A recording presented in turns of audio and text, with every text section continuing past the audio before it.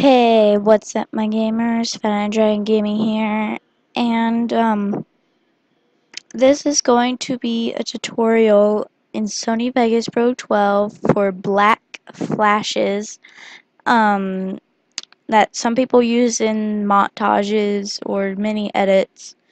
Um, so let's get into this. Okay, so what first you want to do is import your clips and your music, which I already did.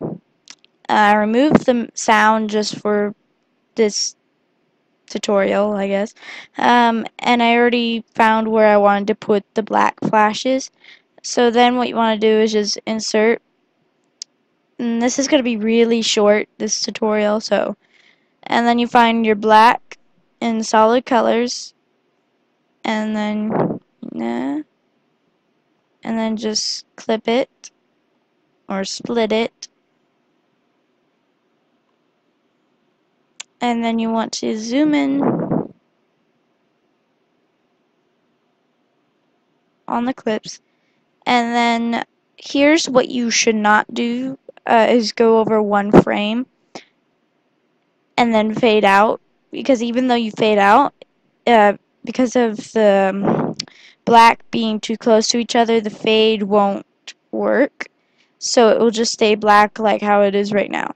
So I recommend going over 2 frames and then pressing S and then do that all the way through.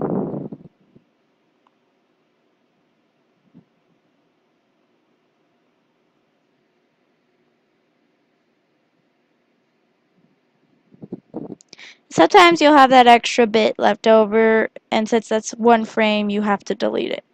So zoom in just a little bit more, and then fade it out.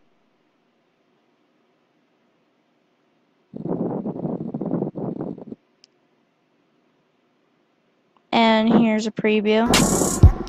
Ah, crap. Ah, stupid RAM.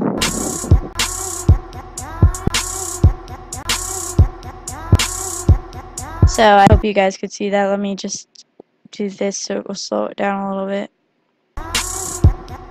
See? And now we're going to do the next one. So once again, don't zoom in that far. That's bad. Go over 2 frames. And press S on your keyboard to split it.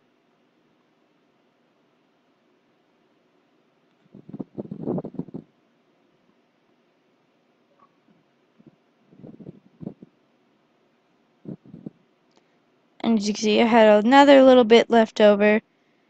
And then all you gotta do is, not that one. I guess I gotta zoom in again just a little bit. There we go.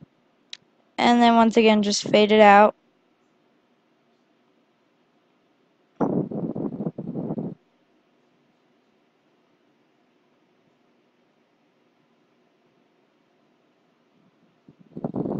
So like that.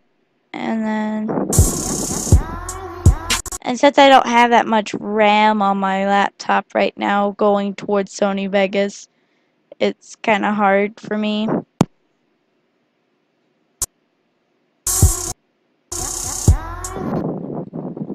See, I have terrible RAM. But as you could see before, I don't know. There you go.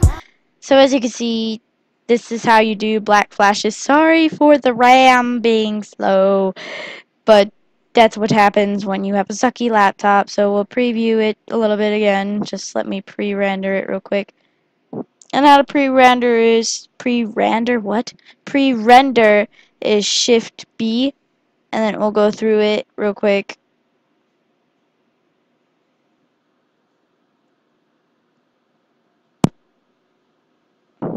So like that, and then sometimes it will play through like it should, like that, and then we'll go to the first one. See, sometimes it doesn't work, but you guys get the point.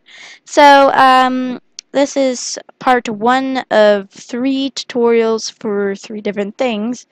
That was asked by one of my friends who will not be named. So if you like this video, please leave a like and a comment letting me know, and maybe I'll do more after these three. So thanks for watching, guys. Bye.